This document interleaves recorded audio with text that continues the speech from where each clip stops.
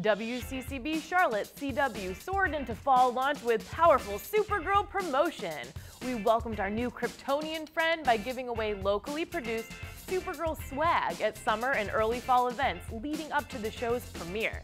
Like this CW Superhero limited edition poster introducing Kara as the newest member of the CW hero family. Posters were given away at Heroes Con, the oldest and largest Comic-Con in the Carolinas.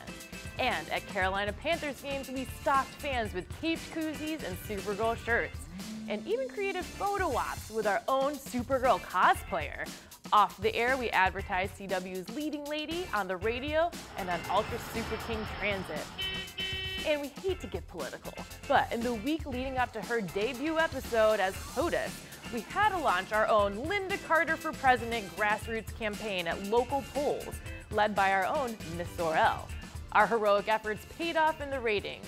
For the season premiere, WCCB ranked #1 in households among all CW affiliates and metered markets. And for the Linda Carter episode, WCCB ranked #1 in men 25 to 54 and adults 25 to 54. And #2 in households amongst all CW affiliates and metered markets.